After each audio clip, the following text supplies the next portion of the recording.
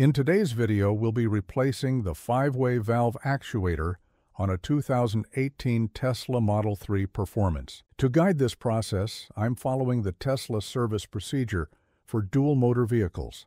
A link to that documentation is included in the video description. This is on its face a very simple job. However, the presence of the front motor increases the complexity drastically. Step 1. Remove the second row seat cushion. Reach under the front edge and push the two small black plastic release tabs towards the left-hand side of the vehicle. This will release the seat bottom, allowing the seat to fold up, revealing the 12 volts and high voltage connections. Step 2. Remove the underhood storage unit. Start by opening the frunk. Remove the upper apron and cabin air duct. Then pull up on the frunk latch cover to expose a wiring harness. Disconnect the harness by pulling it out gently. Use a 10mm socket and ratchet to remove the 7 bolts securing the frunk tub.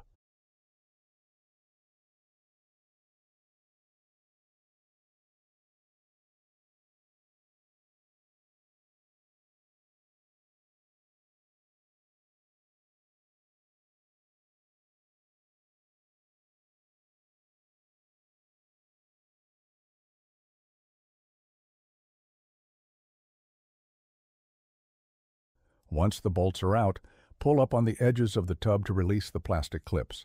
Carefully lift and remove the entire storage unit from the vehicle. Step 3. Disconnect the 12V power. Begin by turning off the AC and rolling down all of the windows, then open both rear doors. Next, navigate to the safety menu on the vehicle display and scroll to the bottom where you will find Power Off. Press this button and the button on the pop-up to power off the vehicle. Once several minutes have passed, remove the negative terminal from the 12-volt battery with a 10mm socket and secure it so it doesn't contact the chassis. Next, move to the right side of the second row and remove the foam insulation panel. You'll see a connector. Push outward on the tab, then rotate the handle fully down. Finally, pull upward to disconnect the plug. Step 4. Remove the nuts that connect the super bottle to the brace. Locate the 2 nuts above and below the heat exchanger block. Use a 10mm socket to remove them. Be careful not to drop the nuts when removing them.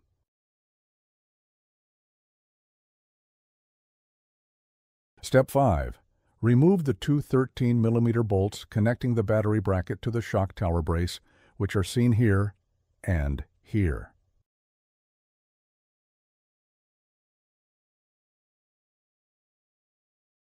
Step 6. Remove the inner bolts holding the brace to the right-hand shock tower. The bolts can be seen here and here.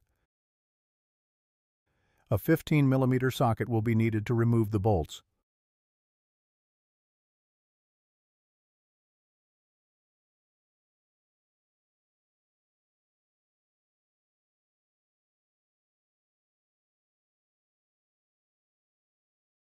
Step 7. Remove the outer bolt connecting the brace to the right-hand shock tower. The bolt can be seen here and is removable with a 15mm socket.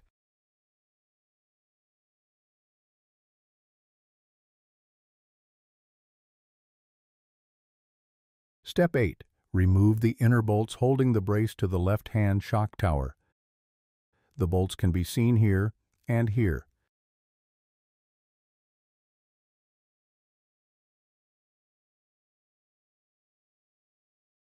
Step 9. Remove the outer bolt connecting the brace to the left-hand shock tower.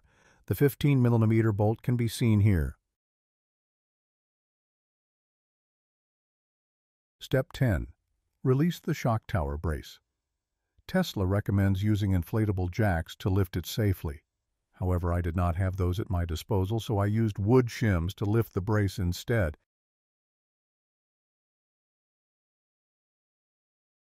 Step 11 and 12. State to release the clip that attaches the battery return hose to the super bottle and release the clip attaching the actuator harness to the super bottle. These clips can be seen here. However, I found them difficult to remove, so I left them in place during my repair. Step 13. Disconnect the electrical harness from the 5-way valve actuator connector. The harness can be seen here. Depress this tab and gently pull the connector downward to disconnect. Step 14. Remove the 3 T20 Torx screws holding the 5-way valve actuator to the valve cover. The bottom of the valve actuator can be seen here. For reference, here is the same section on the new and old part. I found the removal of these screws to be very challenging due to the front motor and was only able to remove the screws once I had acquired a low-profile bit driver as shown below. This one was purchased from Lowe's for $16. I suggest to kneel in front of the vehicle and place both hands under the super bottle, utilizing one hand to find the screw and the other hand to manipulate the bit driver. This will require many small movements, but eventually the screws will come out.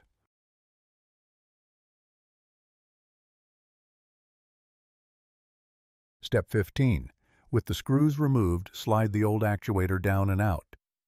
Step 16 reads, align the larger stem shell shaft spline with the larger recess on your new part. Allow me to explain what this means. The valve spline is made such that one of the 4 sections of the spline is thicker than the others in order to ensure that the valve spline and actuator are only capable of mating one way. Thus, the valve spline must be aligned with the receiving section on the new part. At Tesla service centers, this is done with a specialized diverter valve wrench. However, I was not able to get Tesla to supply me this part, and as a result, I found this step incredibly challenging. In order to understand how the valve spline needs to be manipulated, look at the new and old valve actuators as seen here.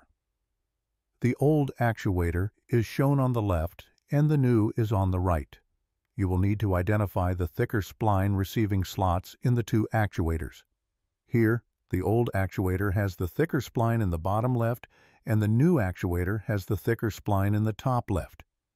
Thus, the valve spline will need to be rotated 90 degrees clockwise, as shown with this thin piece of plastic that I initially attempted to use to manipulate the valve spline.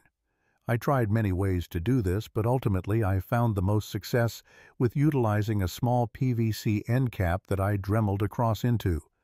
I also sanded the sides in order to increase grip on the PVC end cap, as it was quite challenging to turn the valve spline and I needed as much grip as I could get. I highly suggest investing in the tool you create for turning the valve spline, as I did not and deeply regretted it. Once you have your tool created, I found the most successful approach to be to turn the valve spline gradually. Inspect the orientation of the spline utilizing your front-facing camera like you see on screen now, and repeat until it is in the intended location. Once you believe it is in the correct location, slide the new valve actuator into place, and if you have done it correctly, the two will mate easily. Do not force the valve actuator onto the spline. Step 17. Install the 3 T20 Torx screws that attach the 5-way valve actuator to the valve cover. Take care to not drop any of the screws. Step 18. Reconnect the electrical harness to the actuator. The harness can be seen near my hand in this shot. Step 19. Install the clip that attaches the electrical harness to the left-hand side of the super bottle. Step 20. Install the clip that attaches the return hose to the super bottle. Step 21. Deflate and remove the airbag or shim used to lift the shock tower brace. Steps 22 through 25. Instruct you to install and tighten the shock tower brace bolts in sequence. Allow me to propose an alternative method. I found it best to start by installing all 6 bolts hand-tight to allow for proper alignment.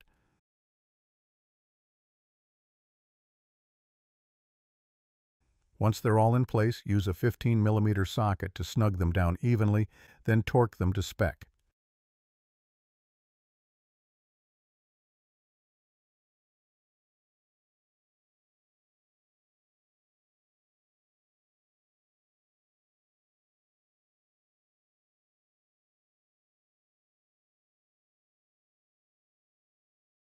Step 26. Install the bolts that attach the battery bracket to the shock tower brace with a 13 mm socket. Step 27. Install the nuts that attach the super bottle to the shock tower brace. You may find that a metal insert has come out of the area that the nut should be installed in. This insert can be simply shoved back inside the rubber boot and around the bolt. The nut can then be simply screwed on. In my case, the metal insert was still in place on the bottom bolt, so the nut was simply hand-threaded on and then tightened down with a 10 mm socket. Step 28. Connect the 12V power. This is done by first plugging in the power connector in the rear of the vehicle on the right-hand side. To plug in the connector, gently place the harness in the receiver and push down slightly while rotating the handle up until it clicks into place. Then reinstall the negative terminal on the 12V battery using a 10 mm socket. Step 29. Reinstall the underhood storage unit. This is done by first placing the storage unit into the front compartment. Take care to ensure the hood latch cover harness is threaded through the underhood storage unit before fully seating it. Once the harness is in position, push down around the edge of the underhood storage unit to engage the clips. The 7 bolts which hold down the storage unit should then be installed with a 10 mm socket.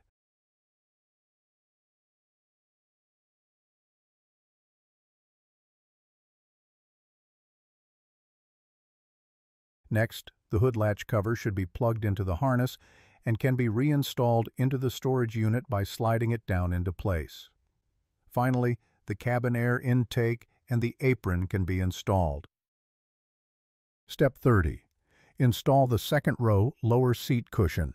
Thread the seatbelt buckles through the openings. Position the seat cushion connection tabs above the receptacles and push the cushion down until it clicks into place. That completes the 5-way valve actuator replacement on a 2018 Tesla Model 3 Performance.